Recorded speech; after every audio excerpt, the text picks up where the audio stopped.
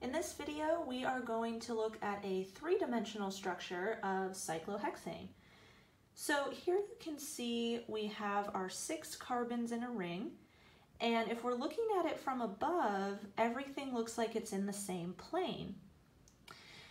Now, if we shift our angle slightly, you can see that that is not true. Some carbons are kind of pointing up, some are pointing down, and they alternate. So they're going up, down, up, down. Now, additionally, if we look at it from another angle, you can see that on every alternating carbon, there are bonds pointing straight up, and down below it's the same as well. There are bonds pointing straight down, so there's one back there as well.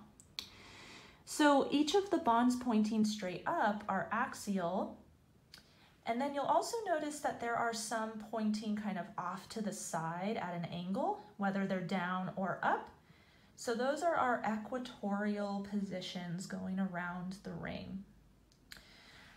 All right, and so I encourage you to consult your notes on chair configurations, just so you can kind of piece together how this relates to our drawings. So if we look at this more from the side, you can see we have our 2 parallel lines in the middle, and then a triangle pointing up and a triangle pointing down. Or you can even flip this. So when we talked about chair flips, we said that axial would become equatorial and equatorial would become axial. So let's look at a chair flip. All right, so this is our chair flip. Oh, and I actually should position this a little differently. We're gonna make this our front carbon here. Okay, and we're gonna put this side by side. So I kind of ran out of hydrogen bonds, so some of these carbons are missing some bonds. But if we do a chair flip, this front carbon will become the back carbon. So you can see that over here. This front carbon moved to the back, and this blue axial bond became equatorial. It's still pointing up in both cases, but we went from axial to equatorial. And then this equatorial red bond became axial. So let me just move that slightly so you can see it's still pointing down, but now it is axial instead of equatorial.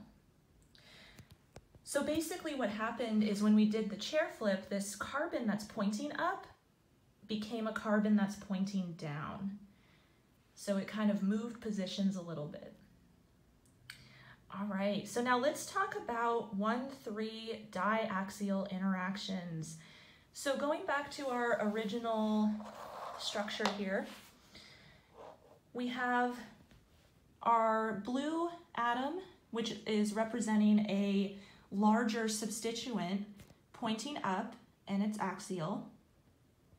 But you can see that there's also these 2 hydrogens that are pointing up as well. Now, this isn't as large as a methyl group. Let's say this is a methyl group. You can see that these 3 hydrogens on the methyl group, they're really poking out, and they can almost hit the other hydrogens. So that creates instability, because we really want electron groups to be as far apart as possible. We don't want them running into other groups. So it's actually more favorable for a substituent to be equatorial. So let's replace this blue bond that's equatorial with our methyl group. And you can see it's just hanging out on its own, and it has its own space. It has more space to rotate freely and do whatever it wants, and it's not running into any other electron groups. So an equatorial substituent will be much more stable than an axial substituent.